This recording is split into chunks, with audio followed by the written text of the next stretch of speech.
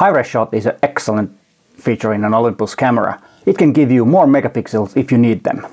But there is also another solution. There is a software from Topaz Labs called Gigapixel AI. And I was wondering, how does that compare to Olympus high-res images? I've been using Gigapixel AI every now and then, but now I just realized that why not put it against Olympus high-res shot. So, comparing Gigapixel AI and Olympus high-res shot coming up.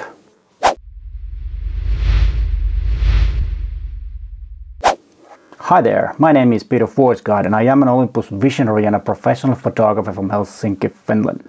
And before we start talking about the Gigapixel AI and Olympus high-res shot, please consider subscribing to my channel and hit that bell so you get notified when there is a new video online. My channel is all about you getting to be a better photographer, and this time about Gigapixel AI and Olympus high-res shot.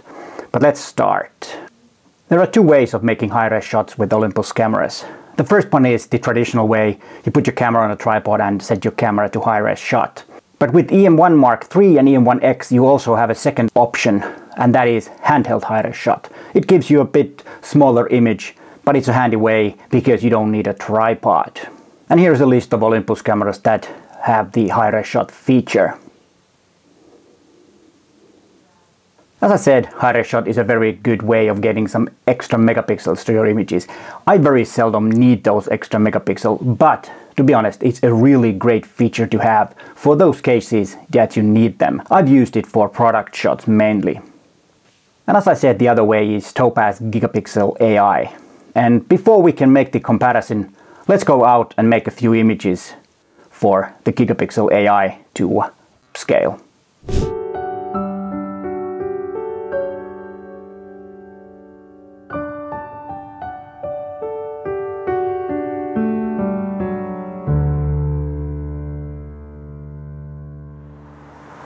Okay, here we are.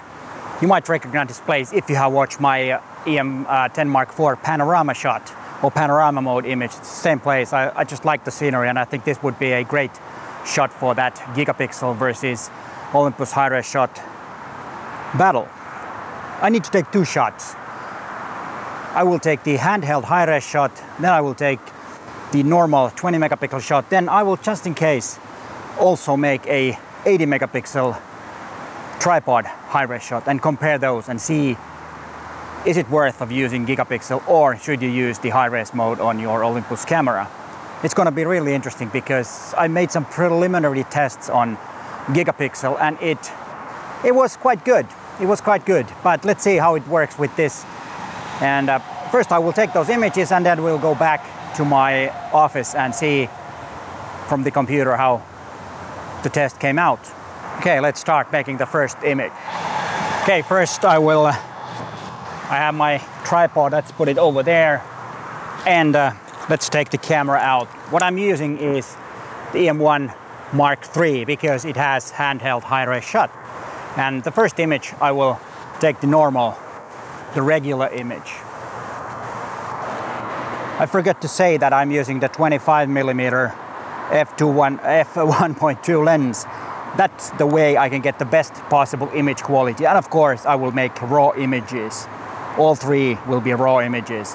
But let's start with the regular 20 megapixel image. And I think I have it all set. Aperture priority f4, and let's see what the shutter speed is. Most likely it will be at ISO 200, fast enough so I can get really sharp and crispy images.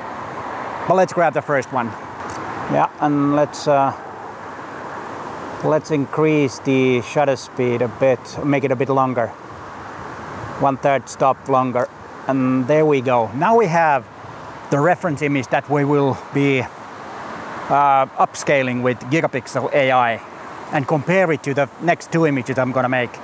First one is going to be the handheld high-res shot, and then I will use my, well, it's right over here. I will use my tripod for the tripod high-res shot. Let's switch the camera to a high-res shot. Here we go, and let's choose handheld. All right, now we have about a 50 megapixel version of the high-res shot.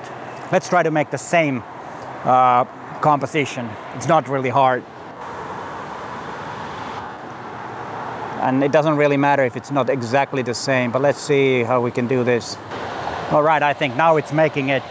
When you're using handheld high-res shot, it actually uses your camera movement to grab the images. I think it's a very genius way of making the handheld high-res shot. Okay, now it's done.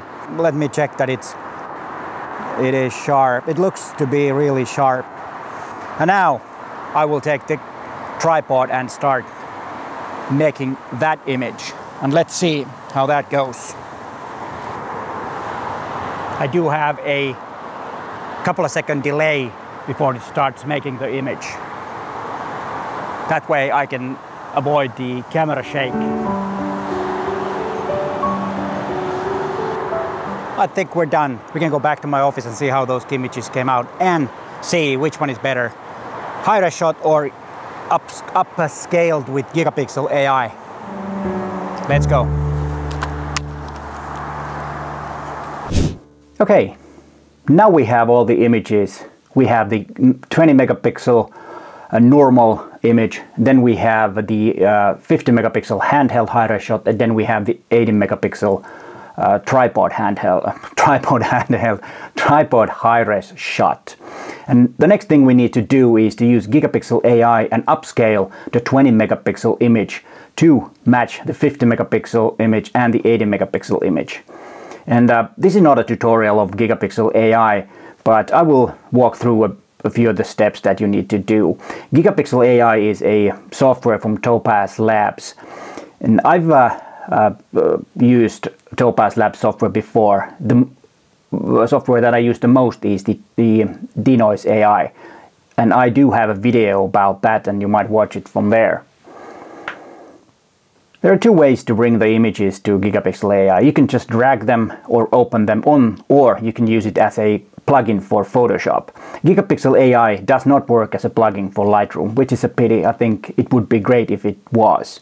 But to my knowledge, it does not work with Lightroom. But on the other hand, it can open Olympus RAW files, and we will use that. So these images have not been retouched at all. So we can compare the raw data image to the final image that comes out of Gigapixel AI, which I think is a fair comparison. We can of course do some image editing in Photoshop. The way I would do it, first to make some adjustment in Lightroom, then open it in Photoshop, and then open it to Gigapixel AI from there. Well, it's a bit of a hassle as a workflow, but that works. But what I've used it so that I've opened it up straight in Gigapixel AI. I think that's the fastest way. I have not bought Gigapixel AI yet, so mine is a trial version. It works for 30 days and there are no watermarks or anything else. You can use it as a full software, so it is easy to test for real. So no limitations with the trial version for 30 days. After that, of course, you need to buy it if you want to use it again or keep on using it. Okay, now I have the 20 megapixel image in Gigapixel AI. And the best way to match the 50 megapixel image is just to write the width of the image, which was 8160 pixels. The handheld high-res shot pixels may vary a bit because it uses your hand's movement to make the composite image, actually stitching the image together in camera. But this time it came out 8160 megapixel pixels. And I will set this to the width of the image and then let Gigapixel AI do its magic. Once we're finished with this, then we can set the width of the tripod handheld shot, which was 10,360 pixels wide. And after that's done, then we have all the images that we need. We do have the ones that I took outdoors, the handheld high-res shot and the tripod handheld shot. I keep saying that tripod high-res shot. And we will compare these to the ones that were made with Gigapixel AI. This is going to be interesting to see, is there any difference? And if there is, which one is better? If we look at all these images, the difference is not visible like this. But when we take the images to 100%, or we show them at 100%, you might see a bit of a difference. The Olympus high-res shot is a bit sharper when we compare it to the handheld high-res shot. There is small difference, but the difference isn't really big. As you can see, the Olympus image is a bit more contrasty, so there's less contrast in the gigapixel image. And that, of course, can be fixed. If you want to have the same, the contrast, no problem. You just add contrast to the gigapixel TIFF file. Yeah, I did not mention it. It's a TIFF file. What's really interesting in this that the difference isn't really big.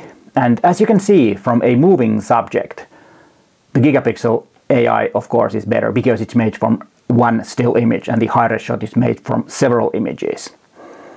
But the handheld high-res shot is just a tiny bit sharper, but the difference isn't really big.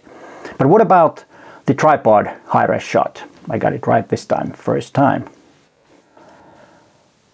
There's the same result. The Olympus image is just tiny bit sharper. But if we look at to the corner of this image, then actually the Gigapixel AI image is a bit sharper in the corners, which is interesting because this way you can actually make a bit sharper image with Gigapixel AI. And the same thing worked with the handheld high-res shot. I checked it after I realized that the corners are a bit sharper with Gigapixel AI. Otherwise, the image in overall is a bit sharper from in the middle, but the corners make up that Gigapixel AI is pretty good. Now, if we look at the flag here, that's a big difference. And this is an advantage of Gigapixel AI, that it makes the image from one image, and Olympus high-res shot is made out of several images. So what are my conclusions on here? I would say that if you want sharper image, use the Olympus AI. Yeah, in a way it is AI, but the Olympus high-res shot, either handheld or tripod.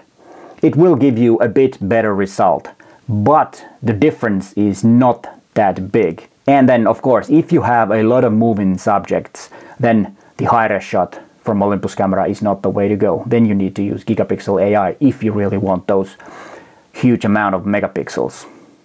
So this was actually a really interesting test. And if you're interested in other Topaz Labs softwares like the Denoise AI, there is a video about that over here, which you might want to watch. But hey, thanks for watching and bye for now.